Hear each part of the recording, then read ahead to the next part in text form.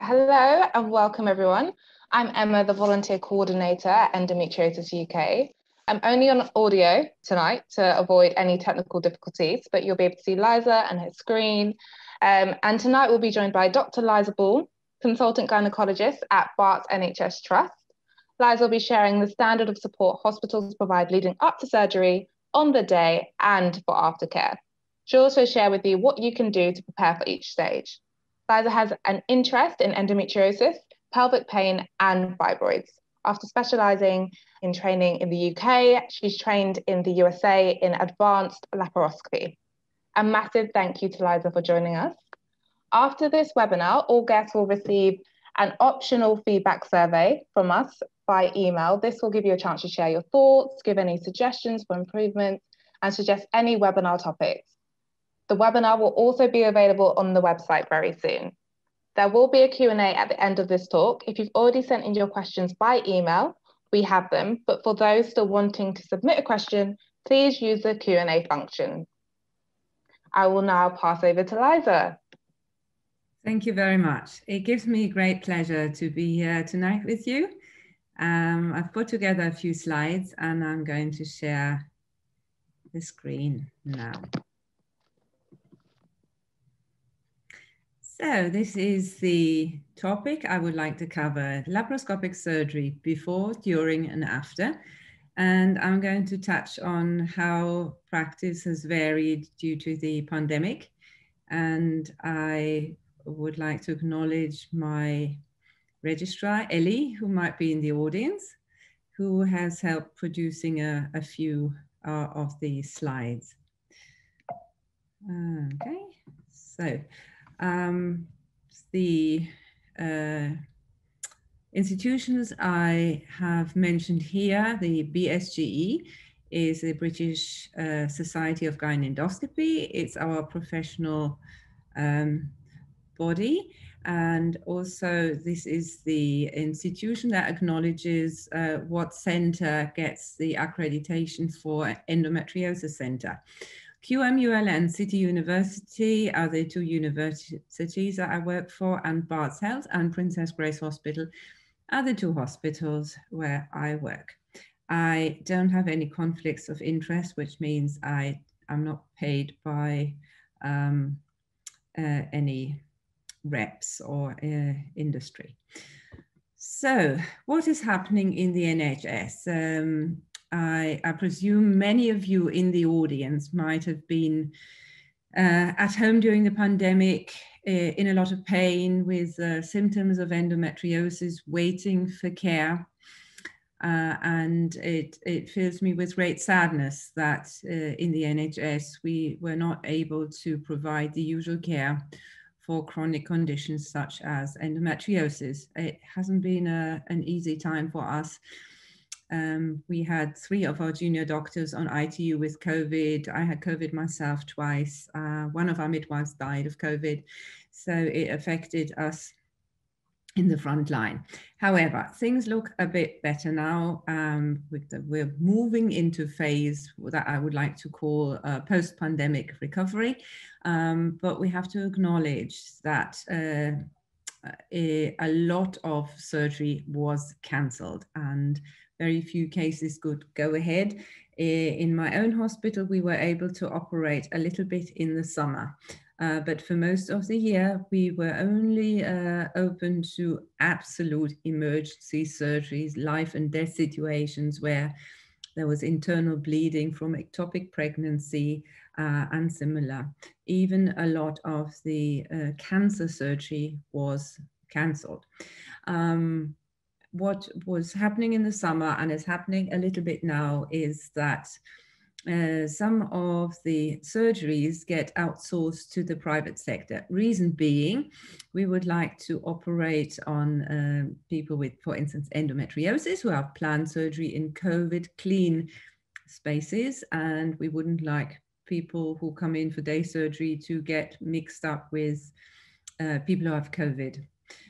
The other big issue, apart from a lot of us doctors being sick and off with COVID, was that the anaesthetists had to go to ITU, and some of us non-anesthetic doctors also had to go to ITU and look after the sick COVID patients there. So what we're doing currently, I've taken a screenshot, and I've been very careful not to show any patient details on that screenshot. These are our waiting lists. These are, in my case, it's mainly women who are waiting for their surgery for endometriosis.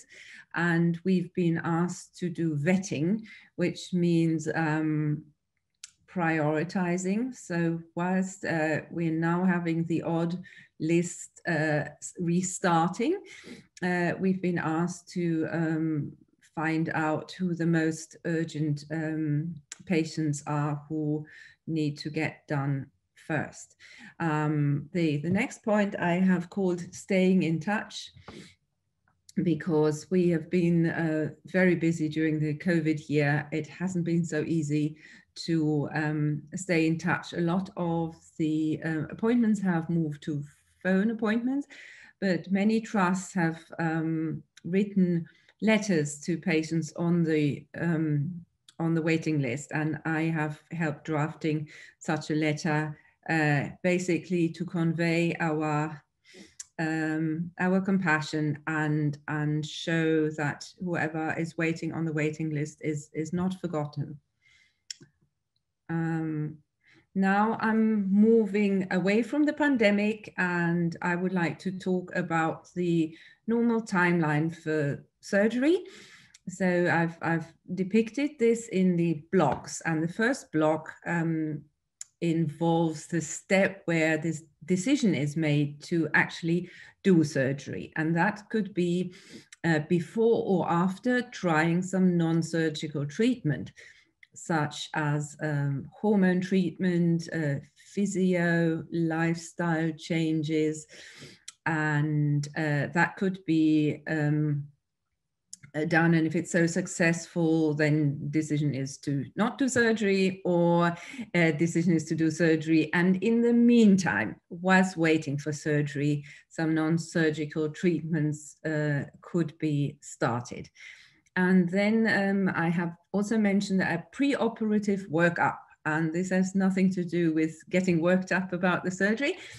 It means doing some imaging and some tests so that the surgical team have a bit better understanding what they might encounter on the day of surgery.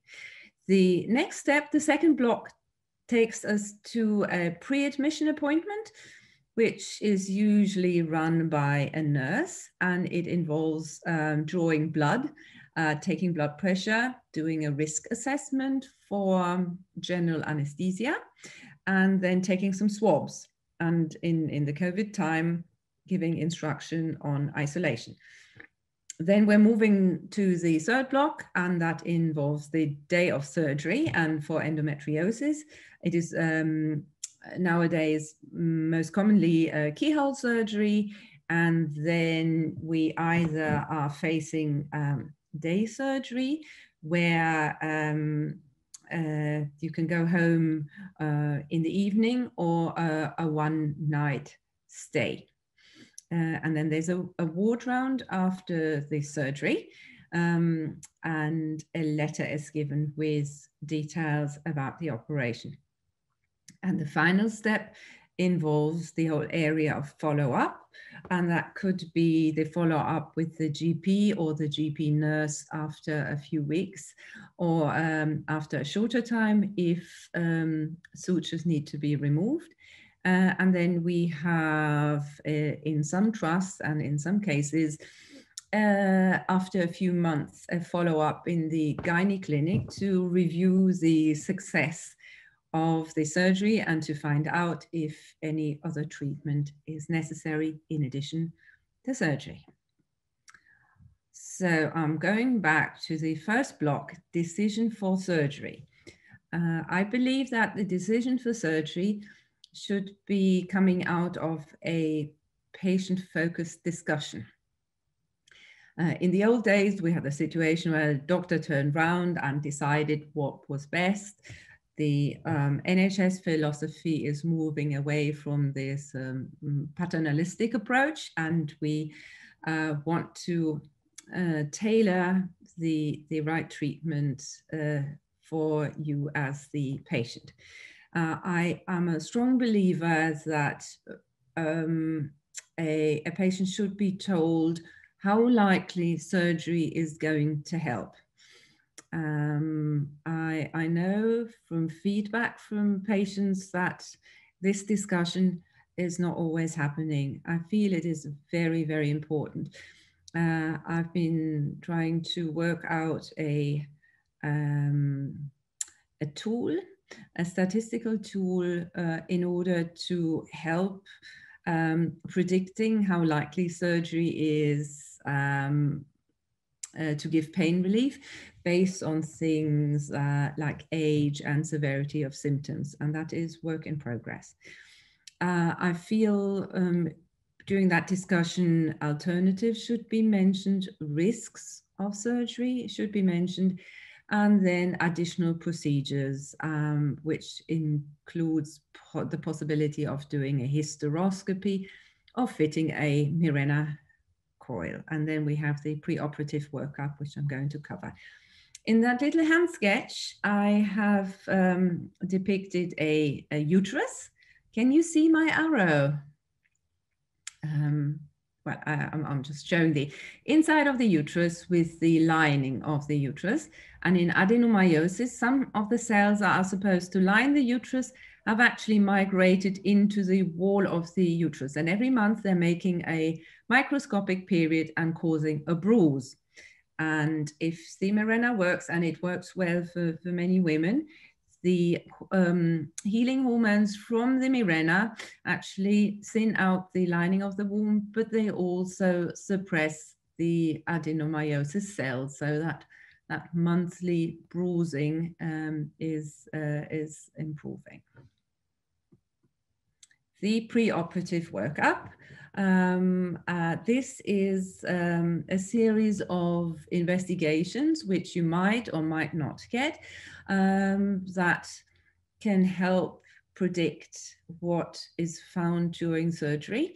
So how severe the endometriosis is, or how likely the endometriosis is, and what to expect is a pelvic examination. And with endometriosis, sometimes the uterus is tilted backwards. The word there is retroverted, and it is not very mobile because of some scarring. And that would already be a good pointer towards the possibility of endometriosis. An ultrasound scan can be useful in detecting ovarian cysts, and some people with special training can also find endometriosis implants. But if the ultrasound doesn't show anything, it doesn't completely rule out endometriosis. That's an important thing to keep in mind. Now, if someone has likely very advanced endometriosis, for instance, the examination is very uncomfortable and the uterus is tilted backwards and doesn't want to move, and especially if there are also bowel symptoms, so pain with bowel movements, for instance, as a surgeon, I would like to know whether the bowel is affected, because under those circumstances, the surgery might have to be done together with a bowel surgeon. So if the MRI indicates that there's endometriosis affecting the bowel or perhaps affecting the bladder, then even a specialized endometriosis surgeon can't do it all by themselves. They need the multidisciplinary team, and that is what MDT stands for.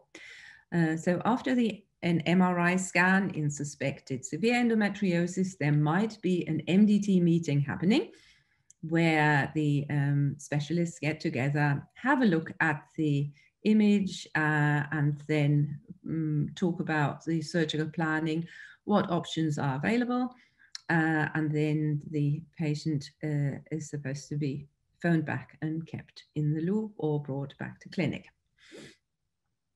so that the operative plan can be confirmed. And now we're moving to the third block, which is the pre-admission clinic. And in the times of COVID, if your surgery is happening in a private hospital, and this is commonly the case, that the private hospitals are helping the NHS hospitals, because the NHS hospitals are still overrun with COVID patients. So there are different models. One model is if you have been referred to an NHS unit and you've already seen a team there, you might actually stay with that team, and that team travels to the private unit and performs surgery there. And sometimes in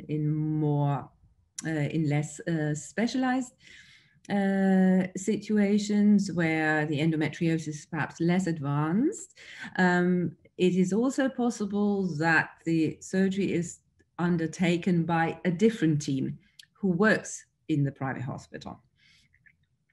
So that is just about the location, how private hospitals are helping the NHS at the moment.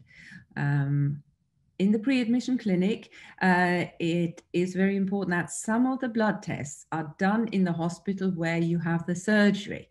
So it might be worthwhile double checking on your documentation to make sure if you're in the NHS unit or in the private unit. Some of the pre-admission clinic might be done over the phone because, as a rule of thumb, the NHS would like to reduce footfall to any hospital, because even traveling during the pandemic is a risk, and whatever can be done over the phone will be considered to be done over the phone. A pre-admission clinic is a little MOT, like an MOT for your car, a safety check. Are we safe to go ahead with surgery, or are there some health risks from coexisting conditions like high blood pressure, for instance, or diabetes? And sometimes these things haven't been detected yet. So that is important to do a safety check so that on the day of surgery, it can be done as safe as possible. The blood tests are looking towards checking for anemia, which means a lack of red blood cells, and that can happen from heavy periods, for instance. We also are bound by the hospital rules to check the blood group in the rare case that there is heavy unexpected bleeding during the operation, and then we would like to be in a position to give a blood donation. Then we ask for swabs, and the MRSA is called a hospital bug, which is a bit of a misnomer. It should be more thought of as a bug that is very resistant to the normal antibiotics. If you talk about hospital bug, you think it only lives in the hospital, but the problem is the hospital bug is actually brought into the hospital, for instance, by people who don't know they have it, and they bring it into the day surgery unit. So that is why the swabs for that bug need to happen in the pre-admission clinic, and then swabs for COVID. And then because of the pandemic, instructions will be given about how long to self-isolate prior to surgery.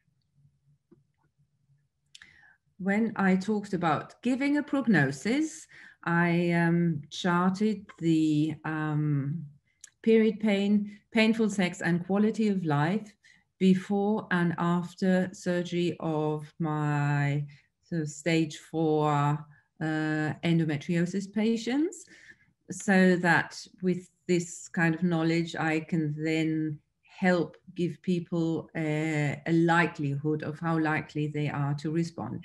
So people with very severe endometriosis have high levels of period pain, which is the left side of the graph here. The people start off at period pain 10 out of 10, 9 out of 10, or down to 6 out of 10. And then after 6 months, which is this line here, we see that apart from one patient, all patients have a lesser score of period pain, and that continues at the 1 year and 2 year mark.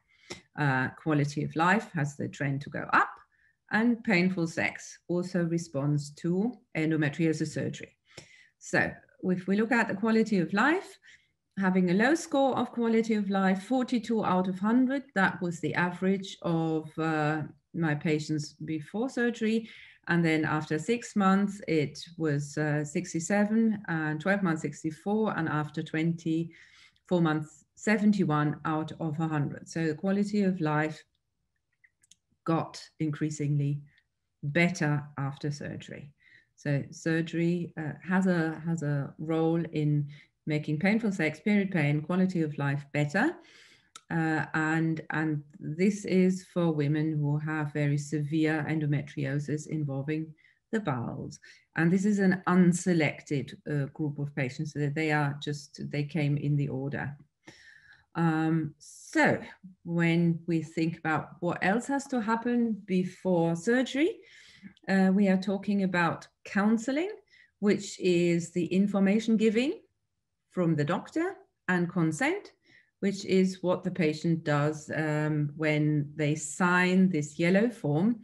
Is basically a patient giving the permission to the doctor to carry out the surgery. That will be listed here. Also what surgeries they don't want. Then on this form, we need to mention that the doctor needs to mention the main risks, which I've put in this little box, which is bleeding from inadvertently traumatizing a large blood vessel with the laparoscopic instruments, introducing infection to the body, or traumatizing the womb or the neighbors of the womb, including bowel, bladder, and ureter. And there's a picture that shows all these organs later on in the talk.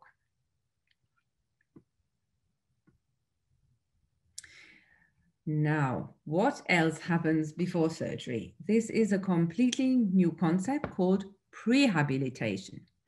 You might all be familiar with the concept of rehabilitation, which you might have to do after a stroke. It is the sort of getting better after something happened. Prehabilitation is getting better before something happens. So it's a new concept, and it involves something you can do for yourself. The idea is to optimize your health before surgery so that you bounce back from surgery better. I often see when people are really run down and in a lot of pain, it takes longer to recover from that low baseline of health. But if one can manage to get onto a higher level of health, then recovery is better. Also, it's important to stay healthy in order to, in the unlikely case that you catch COVID, that you also bounce back better from COVID. And the areas that are part of that prehabilitation to work on is stress management, increasing fitness, smoking cessation, losing some weight, normalizing the blood pressure, and correcting anemia by taking iron supplements. When I was looking for a nice patient information website, I found that St. George's Hospital in London has publicized that, and I've put in the link for you. It's a very nice website. So now we're moving closer to surgery. What to do on the day before surgery? I've done a little bit of research to find how you can get yourself into a good mindset, and music plays a big role in that. So I've pulled together evidence from all over the world of 6,000 patients, and I've sort of wrote that up as a paper. From other people's research, it showed that when you listen to music before, during, and after surgery, but especially before, the pain score after surgery, when you wake up from surgery, is 2 centimeters lower on a 10 centimeter scale than if you hadn't listened to surgery. Also, anxiety levels are lower, and the all-over experience is seen as more positive when you listen to music. So you can put together a phone playlist and the idea is to put music that works for you. Soothing music was the music that I reviewed in the paper. Relax and unwind. If yoga works for you, do some yoga. There might be the instruction to take some laxatives or bowel prep. And I think it's a really good idea not to go to work the day before surgery, but dedicate that to getting yourself into the right mindset and do the bowel prep, because in response to the medication, it can feel like travel diarrhea. And you don't want to work even from home if you have to run to the toilet. I think it's a really good idea to clean the belly button, because the belly button is used to, as part of the operation, is oftentimes a cut is made at the base of the belly button, and a plastic tube is introduced, and through that tube we introduce a telescope. So belly button is a difficult area of the body to clean because it's so deep and has so many wrinkles, but with an earbud it can be overcome, and that reduces the risk of infection. Generally, we say not to shave the day before unless there were special instructions. I think it's a good idea to take out the little leaflet that gives the instructions when to be where, especially now there might be different hospitals from the ones that you visited previously. It could be a private hospital, and then it might be good to check on Google Maps how to get there. And the time given is really important, because the whole day runs on the presumption that people turn up on time. So the last sentence is really to, what I wanted to say is transport and collection arrangements, because during COVID, oftentimes, depending on the hospital, the family can't come in with you. So it's important to leave the contact number with the nurses, or get your relatives to ring in for the pickup arrangements. The day of surgery. So on the day of surgery, you will meet several groups of people. The first one who usually who welcome you is the nursing team, who will check blood pressure and temperature and go through the pre-admission chart and do a formal procedure called admitting you to the hospital. So they also make sure that you're registered on the system, so that everything that is logged on the system actually finds a place. The next group is usually the anesthetic team, and these are doctors specialized in giving the general anesthesia during the procedure, but they also really need to know whether you suffer from chronic pain prior to the surgery, and whether you take regular morphine-related or opioids, or opioid medication, because that will affect the type of anesthesia and pain relief they can offer. So it's well worth being honest with the anesthetic team, so they can tailor the general anesthetic and the pain relief afterwards to your needs. Also, if during previous surgery there was problems passing urine afterwards or vomiting, these are the people who can help learn from past experience and make it better, the better experience this time. And finally, the surgical team will be there. And in many cases, you will see familiar faces from people who you have been in contact before. Sometimes you see completely new faces, and that is a good opportunity to just go over the surgical plan, for instance, you know, what will be removed, what you don't want to have removed, whether a Mirena system is acceptable or not. And then this yellow form that I showed a few slides higher up, that gets countersigned. And then the teams get ready for you in the operating theatre, and you listen to your playlist, but no food. Otherwise, the general anesthesia would become more dangerous. In some trusts, you can have sips of water, and then the general anesthetic is either given in a little room that is in front of the operating room or in the operating room itself. And if you've mentioned it to the anesthetic team before, that's also the time when you can still listen to music. Perhaps just put one earphone in so that if the anesthetic team wants to tell you something, you can still hear what they're saying. And then it's really time to mentally hand over to the anesthetic and the surgical team and let the teams take care of you. And the general anesthesia will then be given, the operation will be done. And the next thing that you will notice with the surgery is when you wake up, and this is usually in a recovery room, but it could also be on the ward. And then there's a ward round where the surgical team come round and give feedback. But that ward round is a bit of an interesting one. From the effects of the general anesthesia, it can affect the memory. And I've had really long conversations with patients, and they ask me really smart questions and then forgot all about the post-operative ward round and denied that I ever came to talk to them, despite, we had a conversation. So that is why I think it's really important to give some written information and to make follow-up arrangements, and also SOS contacts with the nurse if questions should arise.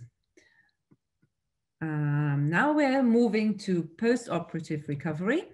And the motto here is take it easy, listen to your body, because this is not the time to push yourself. It is a time to heal and bounce back from surgery. I often get asked, when can I start doing this activity? When can I start doing that activity?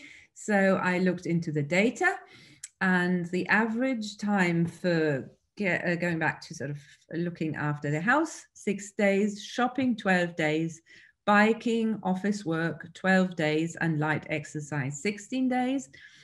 And the questions I often get asked about having sex, and there I would say wait for the next period, because there is a barrier that the body forms in the neck of the womb that helps with infection prevention. So I would probably wait until that time, or whenever the body feels ready after that time.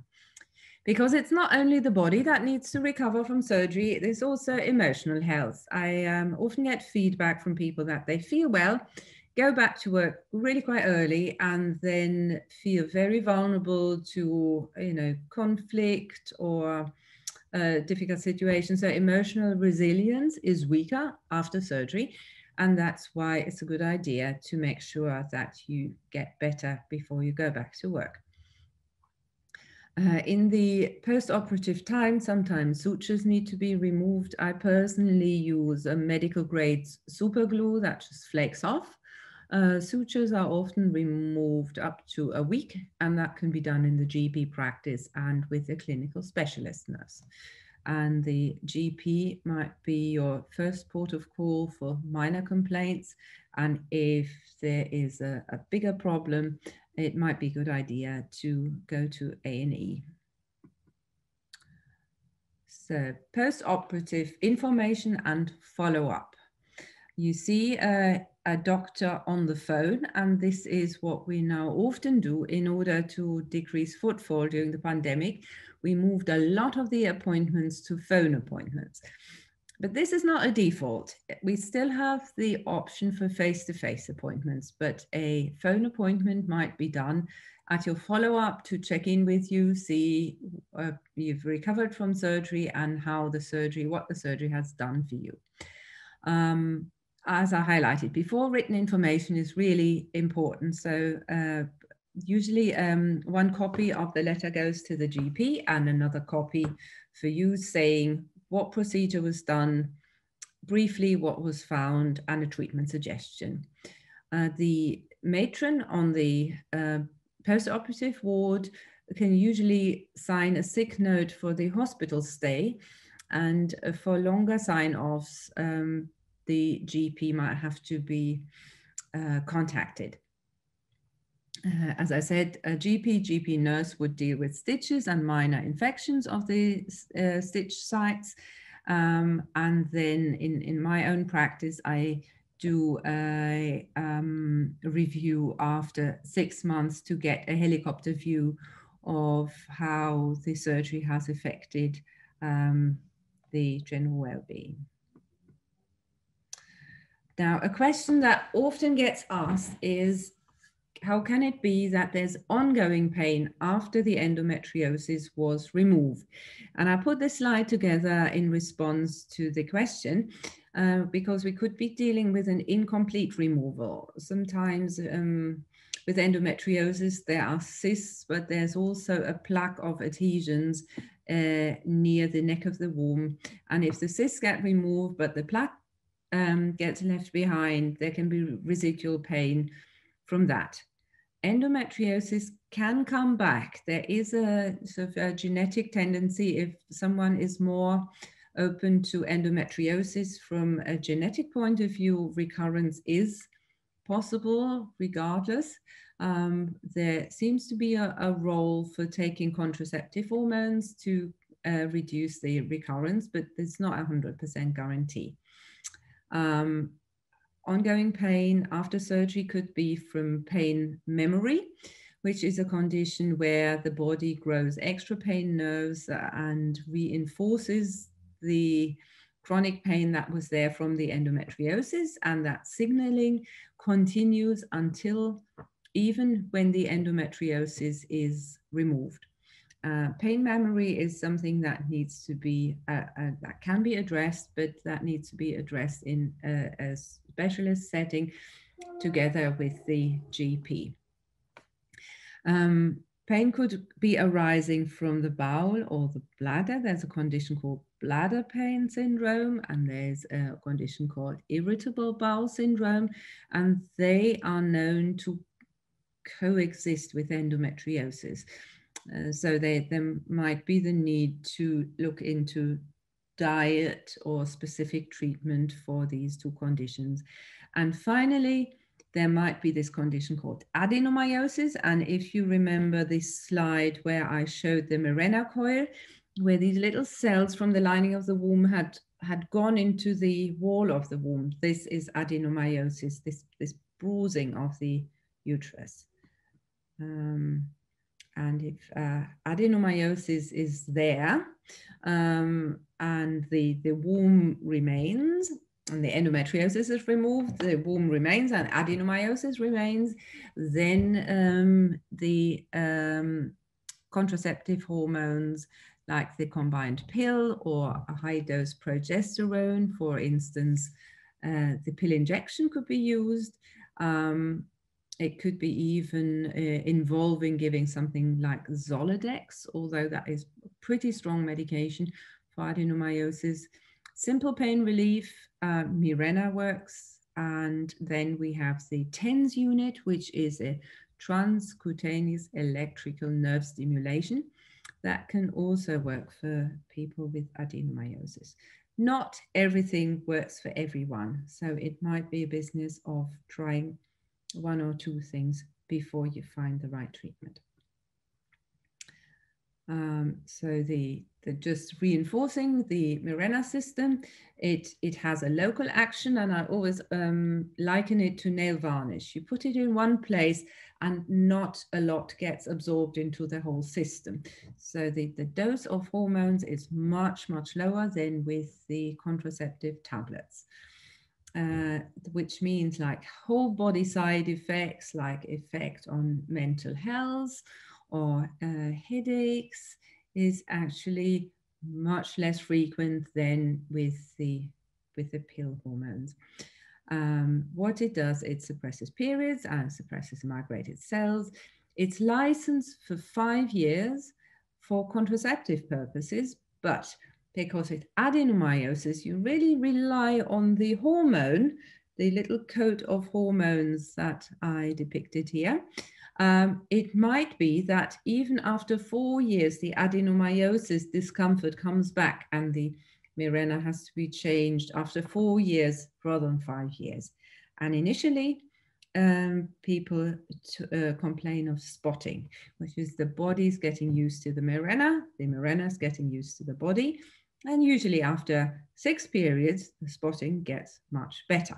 Not everyone gets spotting. Some people just have no spotting whatsoever. I often get asked about the role of a hysterectomy in severe endometriosis, and I just did that little hand sketch to just talk about this in a bit more detail. So what we have here, these yellow lines are the ureters. They drain the urine from the kidneys into the bladder. And these are structures that very occasionally, that black stuff that I painted here, endometriosis can strangulate the ureter. And this is an emergency where either an urgent operation or something called a stent, which is a little, basically a small cannula or a small splint is put inside the ureter to make sure that the ureter doesn't get blocked. Because if the ureter gets blocked, it's like one is standing on a garden hose. The urine backs up into the kidney and harms the kidney. What we also have here is these ligaments that is the vagina, and at the very top of the vagina we have 2 ligaments called uterosacral ligaments, and they are the favorite spot for endometriosis. It just loves it there. When I do surgery, I always check the whole length of the uterosacral ligaments because they are likely to have, if there's endometriosis always likes that spot. And then endometriosis, once it's gone into the uterosacral ligaments, it can go quite deep, and it can also start pulling the ovaries towards the uterus. It's usually then stuck to the uterosacral ligaments. So we have the ovaries sitting here. They can be affected with ovarian cysts, and then we've got the tubes here with fingers, and the fingers pick up the eggs from the ovary. So what I want to show here is that the uterus, if there's no adenomyosis, the uterus is an innocent bystander. And all the endometriosis is not in the uterus, it's around the uterus. And that black stuff can make a hysterectomy very difficult. And if there's no time or no special expertise, a doctor might make a judgment during surgery to leave the endometriosis behind and just cut off the top of the uterus, which what we call a subtotal hysterectomy. Now, the downside is that the endometriosis is still there. Yeah. So, but even if the whole uterus is removed, what we call a total hysterectomy, and the endometriosis is left behind, then it is still possible that pain is left behind. And that is why I call the uterus the innocent bystander, because the endometriosis is usually outside and away from the uterus, and the uterus is not contributing much to the pain unless there is marked adenomyosis. And in those circumstances, there might be benefit from doing a hysterectomy.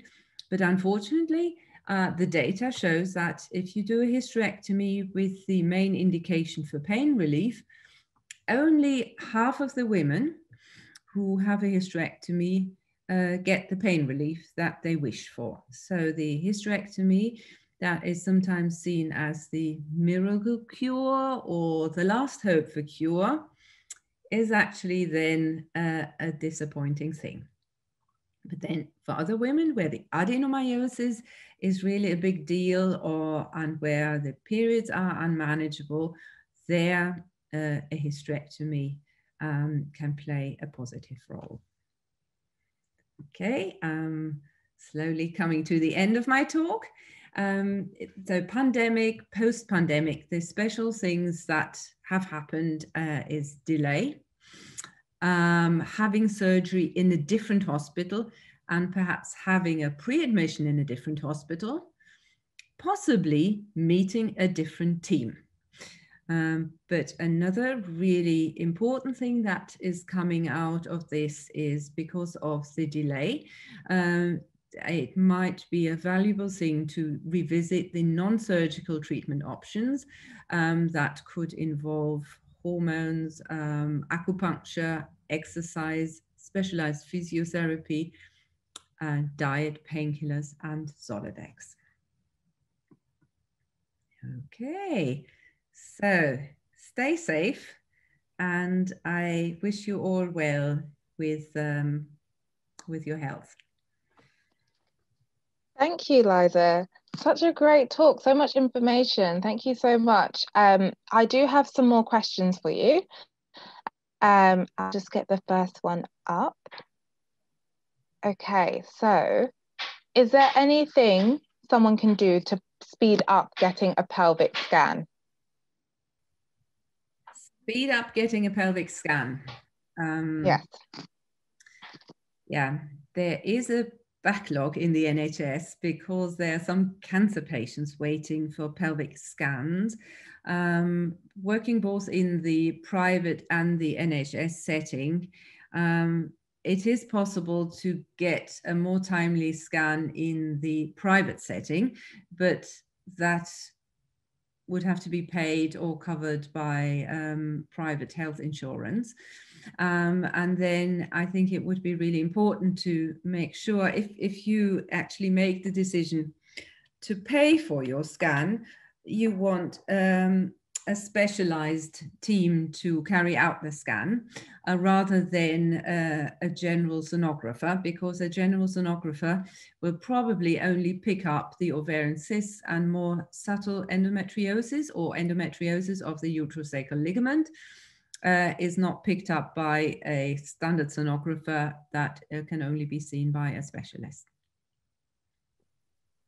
Okay, thank you. The next question is, so you might have already touched on this before, but what's the average waiting time for surgery?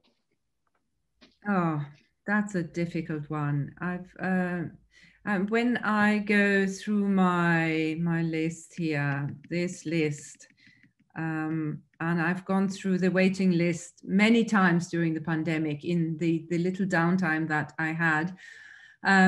Some of my patients have been on this list since 2019. So that is something that is very difficult to answer because I have no idea how long an individual has been on a waiting list. That will be taken into account, but it also be taken into account whether there are really large ovarian cysts. That is something where there is a small chance of abnormalities in very large, and we're talking 12, 15 centimeter endometriosis cysts. So women who have such large cysts, they are currently being moved up on the waiting list. But for other endometriosis, it is very difficult to make predictions. And I did a questionnaire, and some of you might have answered the questionnaire. I asked both service users and doctors about, you know, what they did during the pandemic, and I got sort of countrywide feedback of very little surgery, but then there are some units that are already restarting surgery. So, you know, for the country, it's even more difficult to give a prognosis. And if we just go back to the last slide, whilst on this frustrating waiting list, the things that the non-surgical treatment options might require revisiting, and I'm sure it's of a little consolation for people who are in daily pain, and I appreciate that very much. But you know, as NHS doctors, we're really doing our very best, but a lot of it is actually a decision by the hospital management that where surgery can be done and at what severity, because cancer and suspicious cysts are graded higher than other endometriosis. However, there's now a new category of pain. So having coexisting pain also moves people up higher on the waiting list. And some of my patients have been in A&E several times. And then in the summer, I had a window where I could actually do surgery. And one lady during the follow-up, she said, oh, I used to be in A&E every single month. And, you know, since the surgery, she's never been back. So that was, that really changed a patient journey. Yeah, I'm sorry, I can't give a more precise answer. No, thank you, Liza. That was a lot of information. And I'm really happy to hear about your patient that's not in A&E anymore. So can someone have a family member stay with them in hospital? As a rule of thumb, the hospital is trying, or all hospitals are trying to reduce the footfall. And on what we call the green pathway is patients who had negative COVID swabs, being kept away from people who are at risk of COVID. We're trying to minimize the footfall. So in many cases, the answer is no. But there might be units where the relatives might be allowed in the near future. As I myself, my NHS work was outsourced to 3 different private hospitals, and they all had slightly different regulations. But I'm also aware that the other day I was helping one patient to carry all her belongings to the front, to the lobby, because her husband was picking her up there and he wasn't allowed to come in. And, you know, after surgery, you don't feel like carrying a lot. So, yeah, so unfortunately, in many cases, relatives will not be allowed. But then there's FaceTime. Yes, there is. So what do you do when a patient has lots of scarring? Is that cause for concern? It depends a little bit on the type of scarring. So the scarring that can come from previous surgery might be an issue. Let's say someone had a tummy cut from the belly button downwards for some emergency surgery. When you then do keyhole surgery, you have to modify the technique and take extra time so that you don't inadvertently run into scarring and because of the scarring inadvertently harm the bowel. And with open procedures, as a rule of thumb, cause more scarring than laparoscopic procedures. So people who had previous surgery have surgical scarring, also for cesarean sections, and there are a few surgical tricks to make this safer and avoid traumatizing the body. Then there's scarring caused by disease, and that could be typically by either chlamydia, which is a sexually transmitted infection that can cause scarring, and then there's scarring caused by endometriosis. A scarring can be filmy, that looks a little bit like a cobweb, and that can usually be removed and it doesn't come back. But thicker scars have the tendency to come back. And then sometimes within the scar tissue is active endometriosis disease. And that is the type of scar tissue that I try not to leave behind, because otherwise I would have done an incomplete removal of endometriosis. And I'll just go back to the sketch of the uterus. The special scarring that comes with endometriosis is that black stuff here along the uterosacral ligaments.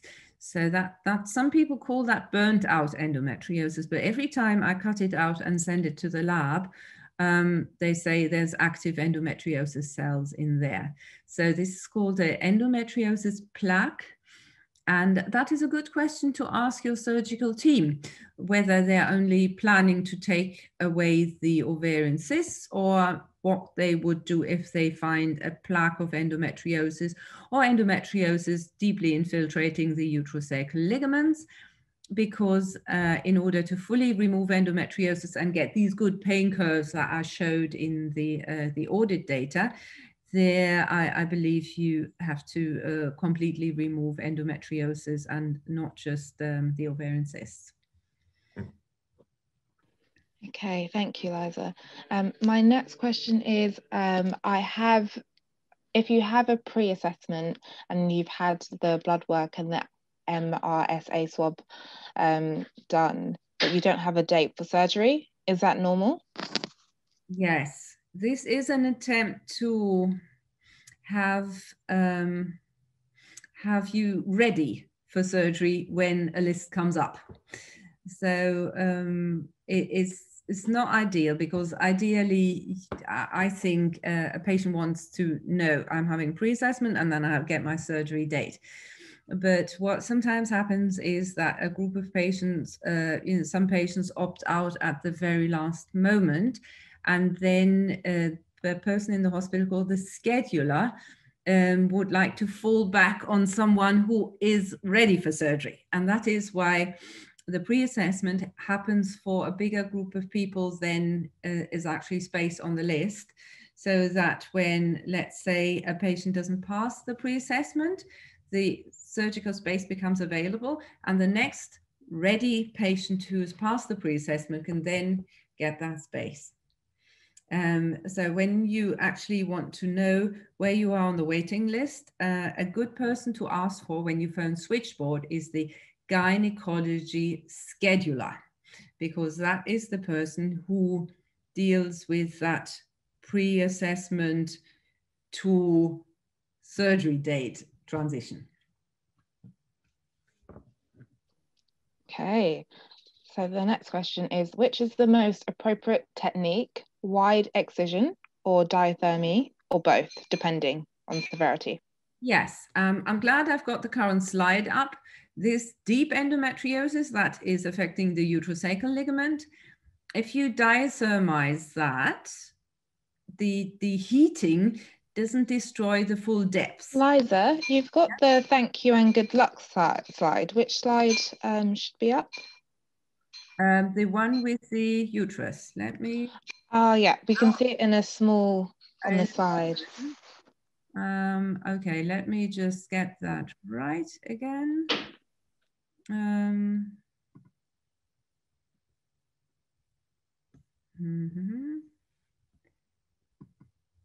Go away. And here, share screen. Okay, so that's a good luck slide.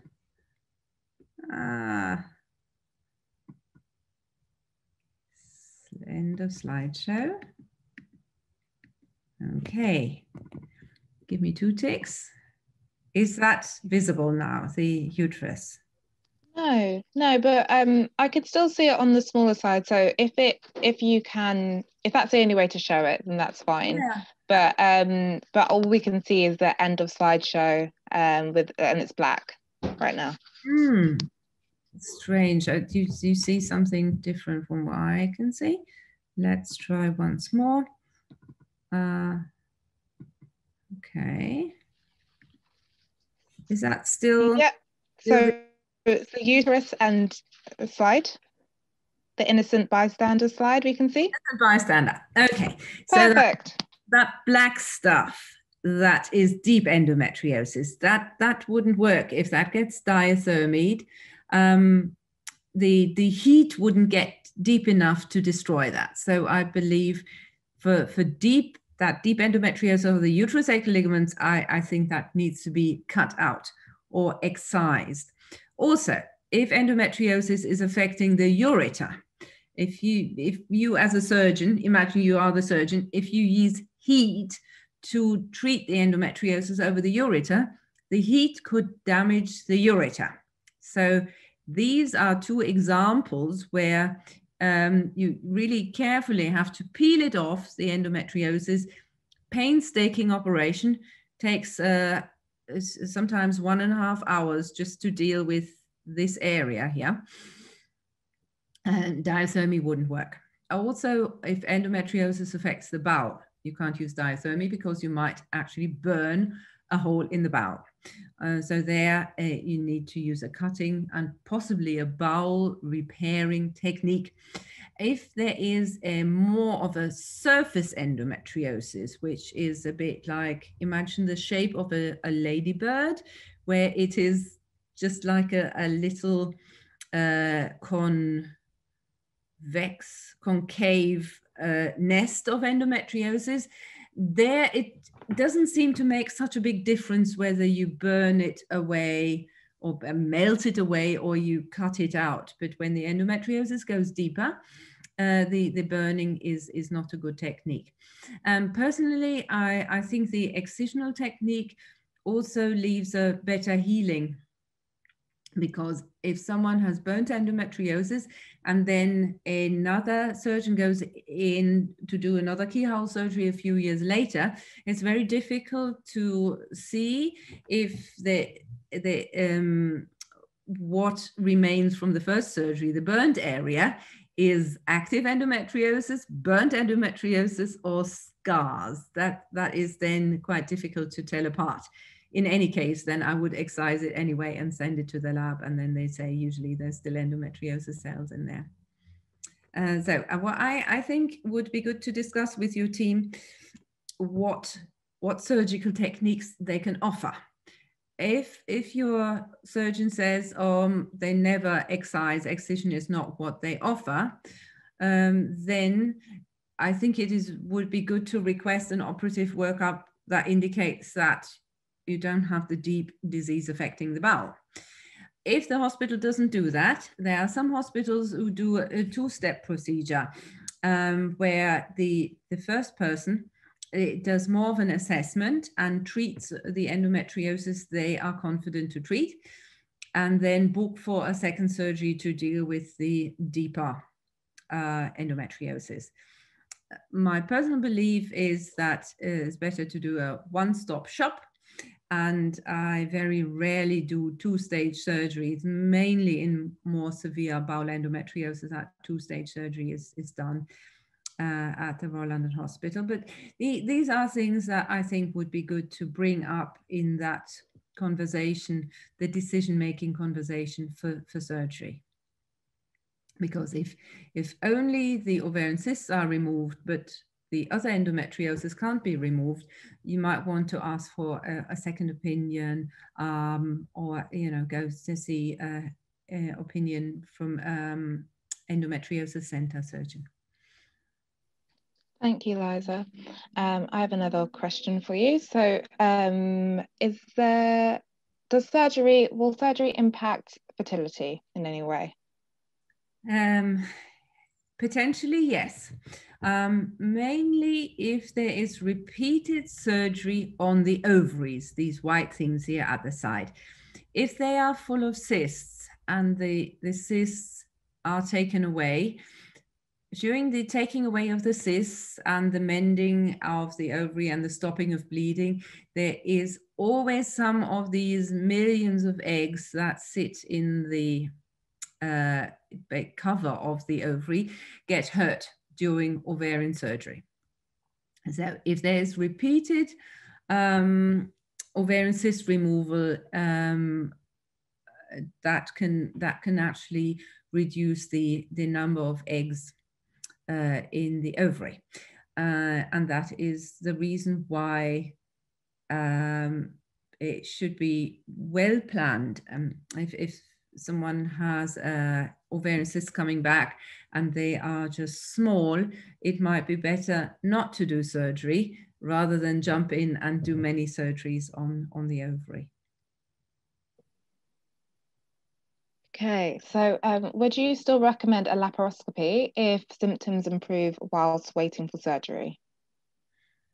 No, I think it would be probably a good idea to ask for another scan to see if ovarian cysts they can go away. And there is research data, not that much, but there is a little bit of research data showing that sometimes endometriosis can get better by itself.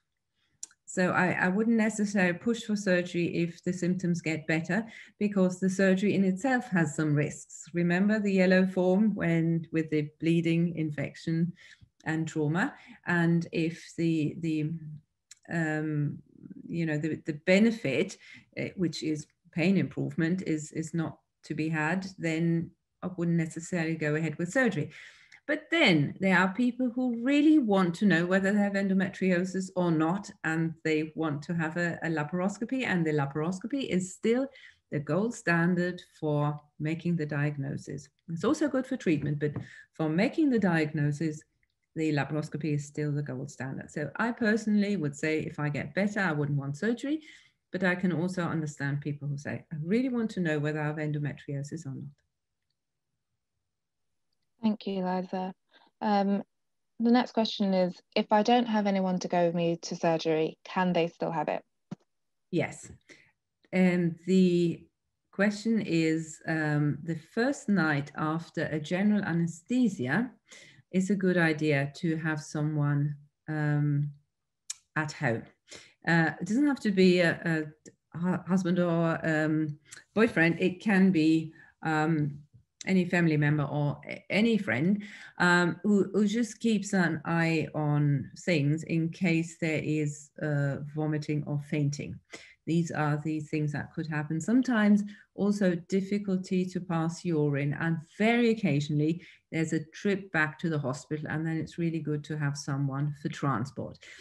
If you don't have anyone who can do this, and in the pandemic, I can also understand that there are rules and regulations not to have people outside your bubble staying over. There's also the possibility of discussing that at the pre-admission visit and then booking an extra night in the hospital, because the next day that concern that I just mentioned is not there any longer. And you could take a taxi home and be okay at home without anyone physically being there. But I think it is a good idea to have people phoning in on you, checking in on you, make sure in any case.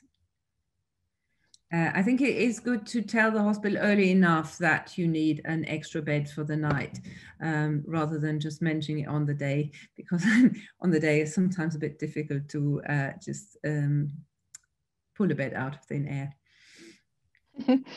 Thanks, Liza.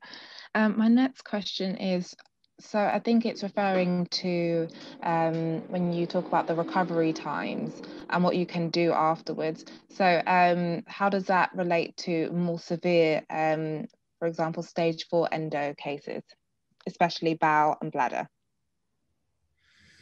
There are, I see people who had quite severe endometriosis after 4 weeks actually doing quite well. So there is a similar recovery pathway from what I've said before. I think what needs to be taken into account, I think a hysterectomy, or if a fibroid was removed at the same time, there the healing takes a bit longer. That is more towards the 6-week mark. What could also make the recovery longer is if there was a lot of pain and stress before. So I think I touched on how important it is in that prehabilitation to work on the have good pain relief, be in a good state of both emotional and physical health, because that can help with the recovery. So, for instance, people who have migraines or fibromyalgia, it can sometimes take even longer than 6 weeks to get better, because the body's resilience can be lower and it just takes longer time. All right, thank you. The next one is, would you consider removing an ovary if it has multiple recurring cysts or endometriomas? No.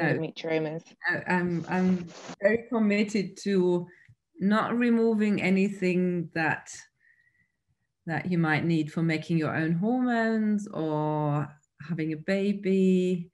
I would tend to remove cysts, but that is my philosophy. My training was in a fertility center, and what the idea was called radical but fertility sparing endometriosis surgery. Radical means I'm radical with the endometriosis cells, whether they are an ovarian cyst, because the cyst can be basically the endometriosis that created the cyst can be shelled out of the ovary and basically excised. I would talk to that person about the things that can prevent endometriosis from coming back. For instance, these hormonal methods. But I don't think I've ever removed an ovary. Okay. Yeah. And I have another cyst question. So are all complex cysts sent for pathology assessment to check for cancer? Well, a complex cyst, that's an interesting word. We have basically two categories. One is called a simple cyst, which is a cyst that just has one chamber, which is like a party balloon filled with water. And a complex cyst is anything else. So complex cyst might have two chambers, or it might have concerning features for it not being completely harmless. And then there are basically cysts that very much look like cancer, and then there are cysts that are neither completely harmless, not completely cancer, and they're called borderline. And one of the things that the sonographer looks out for is little finger-like fronds that dangle into the cyst, and they're called papillary projections. Basically, what is sent to histopathology is everything that is removed from the body, whether it's a simple cyst, the wall of a simple cyst, or the wall of a complex cyst, is all routinely sent into the lab.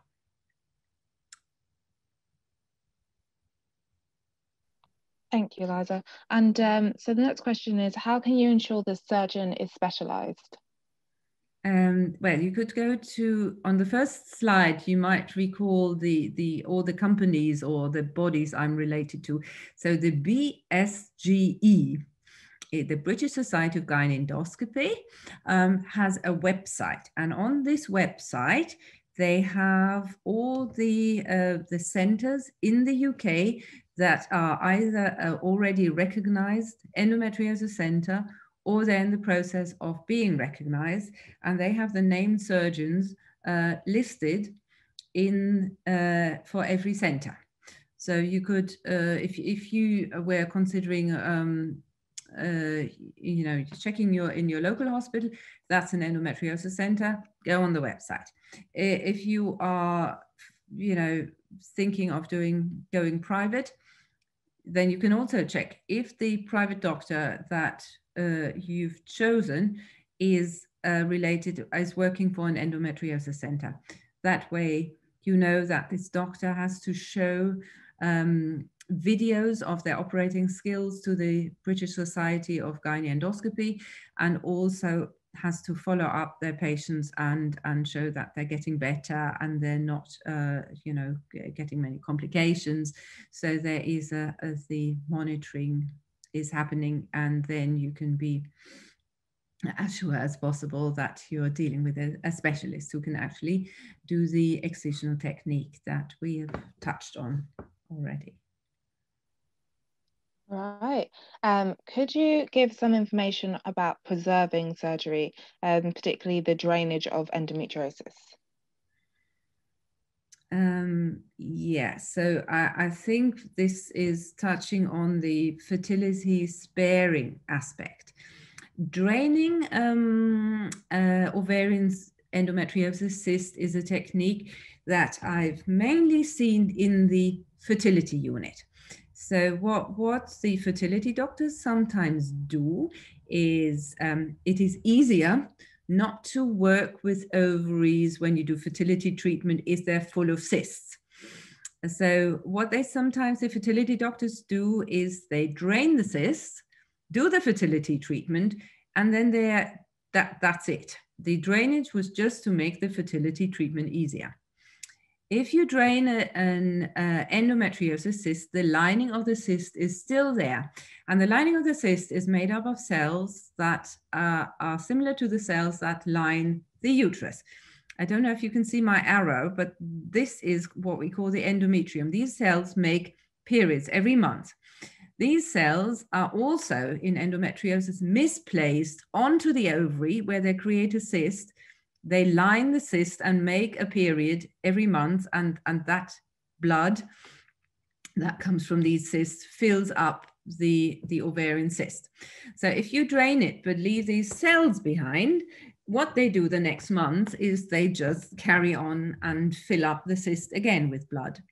So the drainage would not be a very sustainable way of treating an ovarian cyst. The idea is to actually remove the lining of the cyst that is full of these cells that create this misplaced period. Thank you, Liza. If hysterectomy surgery for adenomyosis is completed, would you take the ovaries as well? Yeah, that's a bit of a personal preference. I tend to leave ovaries behind because if I did a hysterectomy for adenomyosis, I would also tidy up all the endometriosis and wouldn't leave any endometriosis behind. So that way, the ovaries can still go on to produce hormones, and I just hope that there's no new endometriosis coming back. So the connection between ovaries and endometriosis is as follows. The ovaries make hormones and during the fertile years of a woman's life, these hormones go up and down, and that is what endometriosis feeds from. If hormones fluctuate, that is what endo likes. If hormones are given at a very high level non-stop, like with the pill injection, that doesn't feed endometriosis. And if hormones are completely gone, like after the menopause or with the removal of the ovaries, then endometriosis gets starved as well.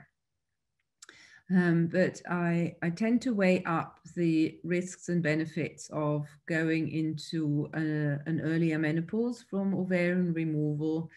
And I don't really, it's not really part of my practice to remove ovaries, but I'm aware that other doctors do that.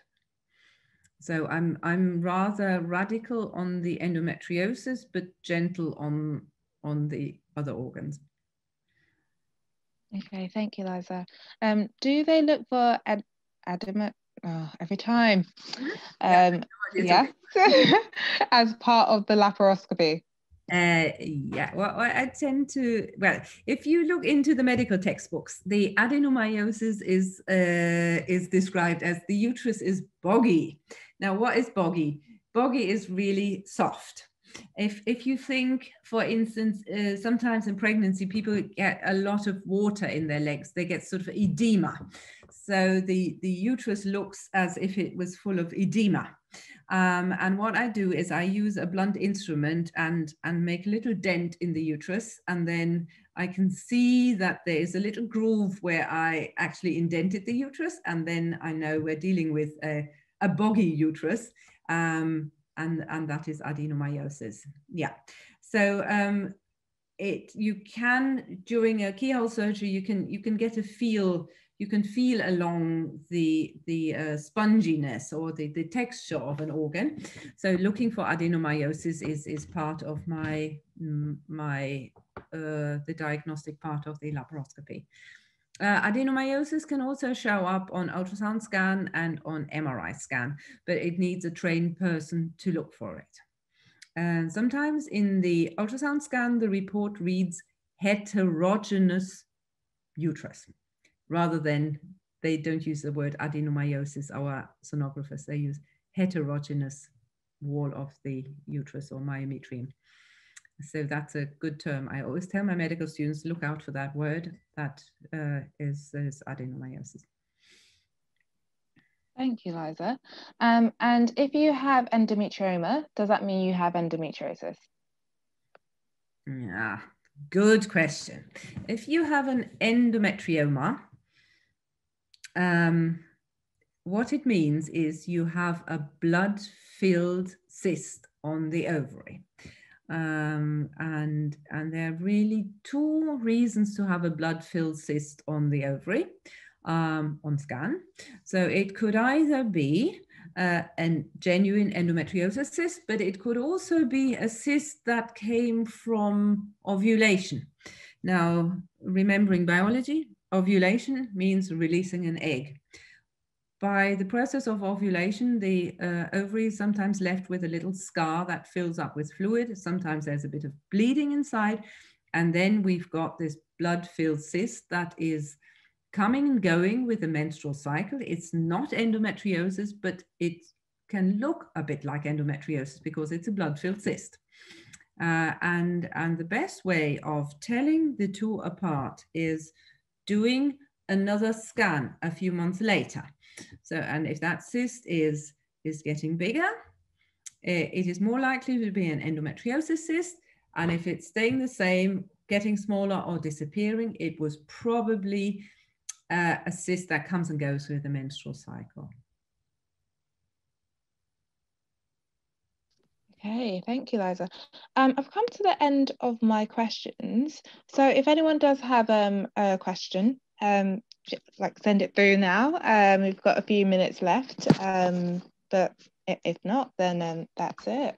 But I just want to say thank you, firstly, Liza, just because every question I've been giving, you've just answered with so much depth.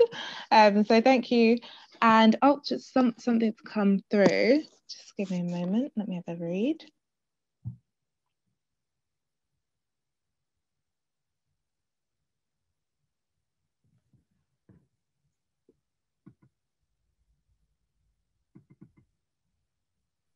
Okay, so if someone's had an emergency laparoscopy before because of something else, if they and nothing was found, no endometriosis was found in the process, if they think that they have endometriosis now, is it still possible for them to be referred for surgery again, and is it worth doing it?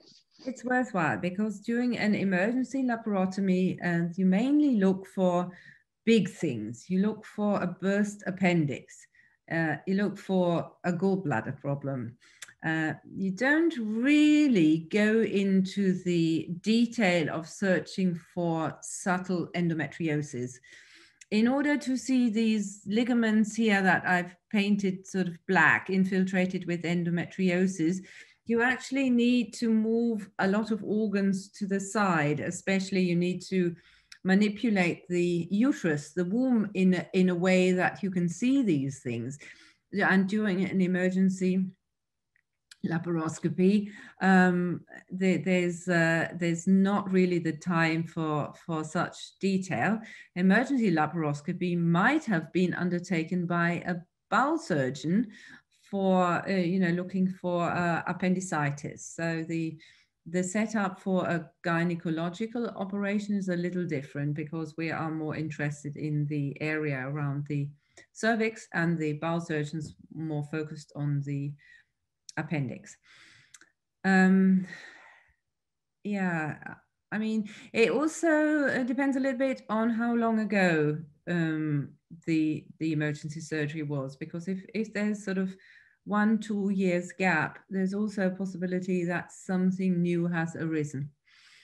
The hallmarks of endometriosis is painful periods and painful sex and ovulation pain. But then there's also less specific things like fatigue and bowel problems, even if it's not genuine bowel endometriosis. Okay, thank you. So if someone has decided to go private, do they need to ask for their notes and scans from the hospital before? Yeah, so the first thing is, when you go private, I think it's a good idea to make sure that the doctor you're entrusting with your health has the right expertise, as we said, is part of an endometriosis center. And then if you're self-paying, you might then get charged for all the imaging. So if you have NHS imaging, it would be very valuable for that to be communicated to the private doctor, which means that you might avoid repeating some of the imaging, especially MRI scans.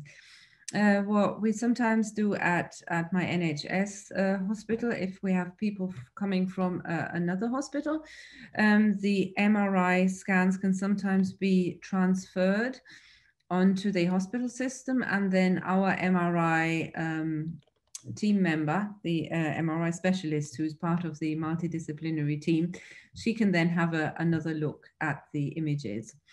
So it might be transfer of images, it might be you want to bring them on a disc, or you just bring the report, and then depending on this preoperative workup the private doctor wants to do, they would then really benefit.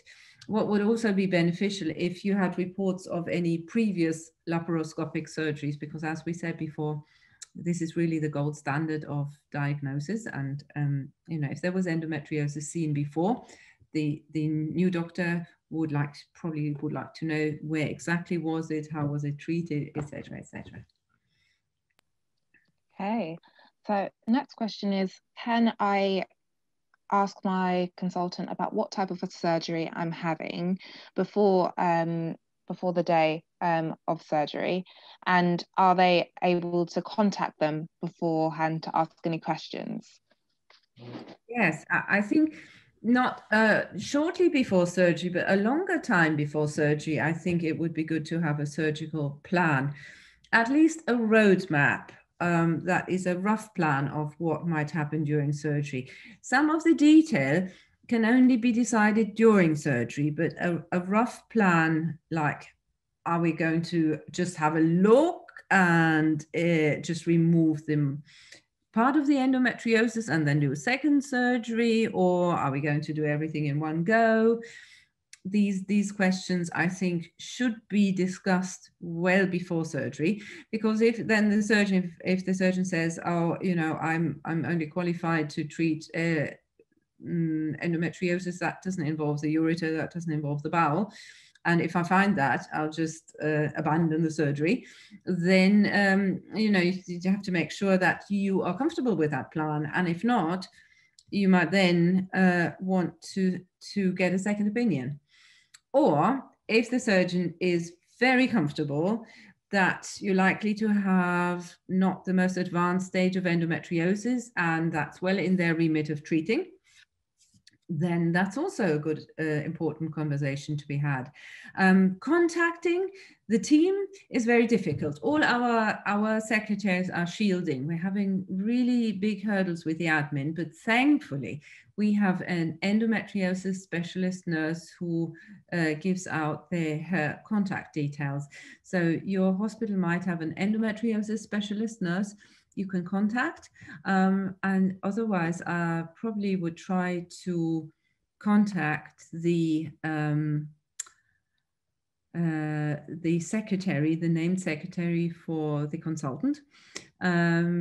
And if that is not possible, I think you could ask for the gynecology service manager, because that is, from the managerial point of view, that is the person who has the overview, who is working from home during the pandemic, who is off sick during the pandemic, who is the contact person. So service manager is a good person to ask for if you can't get hold of a secretary or a specialist nurse. Thank you, Liza. And I'm going to make this my last question, just because we're just out of time right now. But does menopause generally make endometriosis symptoms disappear? It generally, as a general rule of thumb, it makes the pain better. The endometriosis feeds from the fluctuation of hormones, so the up and down of hormones. And in the menopause, the hormones, so after the menopause, the hormones are low. So endometriosis is likely to dry up and go away. However, I'm glad I've still got this slide up. Can everyone see that slide? That here, that black Yes, stuff, we can. deep endometriosis can leave scarring even after the menopause. And then there is a possibility that when the vagina is less stretchy and the uterus is a bit stuck because of the endometriosis, that there might be painful sex despite the endometriosis being starved because of the menopause. And then it might be a good idea to use some lubricants when you have sex, or use a sexual device called the ONUT device that can help with pain that comes from scarring. Thank you so much, Liza. I can't tell you how much we appreciate you just sharing all this information with us. The slides were fantastic, and then also how much information you gave and attention you gave to the questions has just been brilliant. Thank you so much, and thank you to everyone who's watched this as well, and it will be available on our website too. Yeah, great questions, really good questions. I'm very impressed. Oh, thank you so much.